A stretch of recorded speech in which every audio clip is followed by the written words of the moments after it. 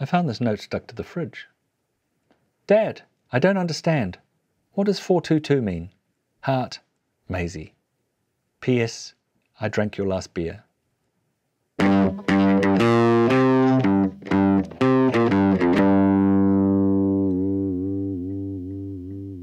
So what does it mean when you see 422 or 444 or even 420 when describing digital video? The numbers refer to chroma subsampling, and it's a form of compression that is applied to the color space of a digital video signal.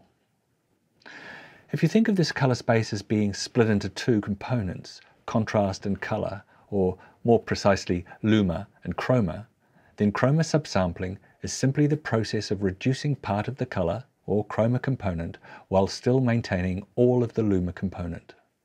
This discarding of color takes advantage of the fact that human vision is less sensitive to the chroma component compared to the luma component, and that a reduction will therefore be invisible to the human eye. At this point, you might well ask, why throw anything away at all? Well, as with all compression, it is designed to reduce the size of the video signal and to save bandwidth. Now you will see this color space with the separate luma and chroma components usually written as YCBCR, where Y represents luma and CBCR represents chroma. If during recording there is no color information being discarded, then the luma and chroma components are equal and there is no chroma subsampling going on. The YCBCR signal is then designated 444. So where did all the 4s suddenly come from?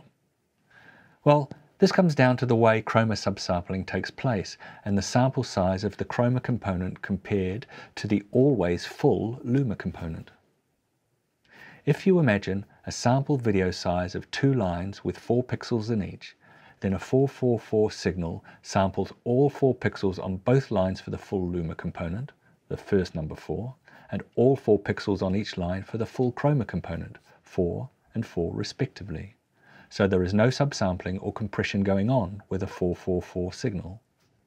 A 422 signal samples the full luma component of both lines, again 4, but only half of the chroma component on each line compared to the luma, 2 and 2 respectively.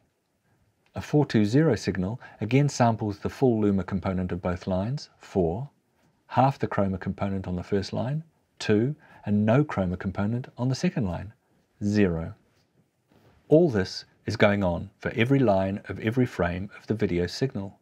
It is some complicated maths, and honestly, you can live life quite comfortably without ever knowing this information. But what it means practically is that 422 reduces bandwidth by 1/3 from the full 444 signal, and 420 reduces it by 1/2 from the full signal.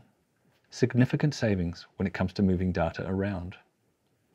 Of course, these savings come at a cost, and there are some real-world ramifications when choosing which, if any, subsampling to use on your project. I mentioned earlier that chroma subsampling is not readily noticeable to the human eye.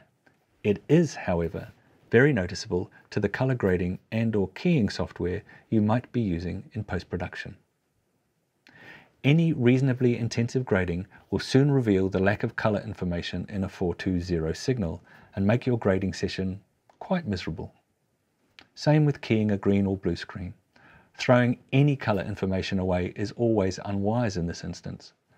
Shooting a 422 image is marginal, but a 420 image will have the special effects supervisor coming around to your house in the middle of the night to question your choice of profession. So if in doubt, shoot as high a sample as possible. Definitely shoot 444 if doing high-end film and TV work, and for any project where there is major effects or grading work to be done.